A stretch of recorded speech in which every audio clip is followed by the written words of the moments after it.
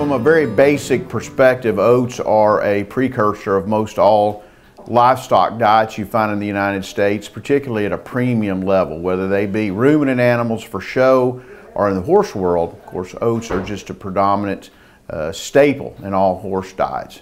That in mind, how much attention do we give to soliciting and finding and procuring the oats that really go to make hallway feeds special and to make them the highest quality that they are? That starts with relationships. We've had a relationship with our oat vendor, primary oat vendor, for 30 to 40 years at this stage of the game. This is an individual and a company that represents high quality oat growers in Western Canada. As a result, we're able to identify a lot of the fields actually and farms that our oats come off of year after year after year, know who those farmers are, and have an idea that they'll always be producing the finest quality crop for us. Logistically, it's important to have a relationship because you got to move oats a long way. Oats come from the western provinces of Canada.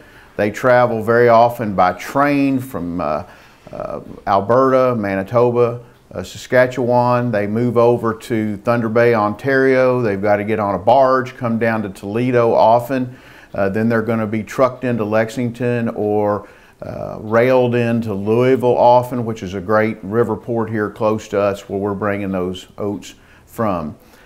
The important thing about relationships too is that you don't have to have questions and discussions with your supplier about the quality of oats that are expected. When you start to look at quality of oats, it's important that you understand USDA standards and see how we do our best to exceed those standards.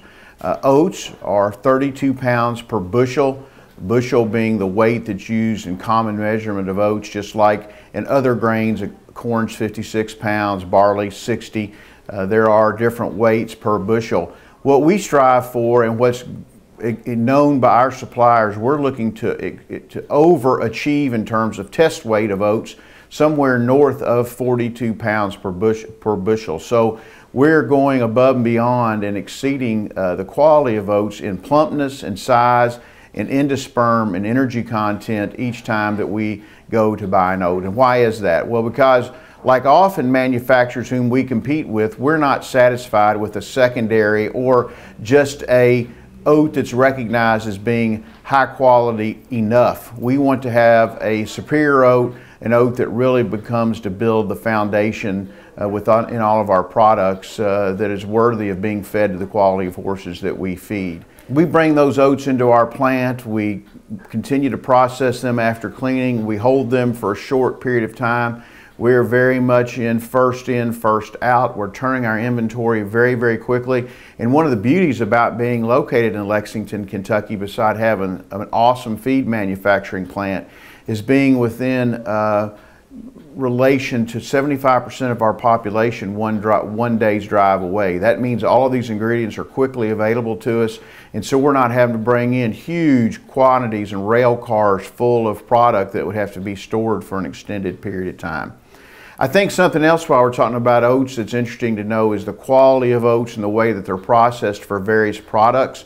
Whole oats are used and very common in all the textured feeds that you would see us use.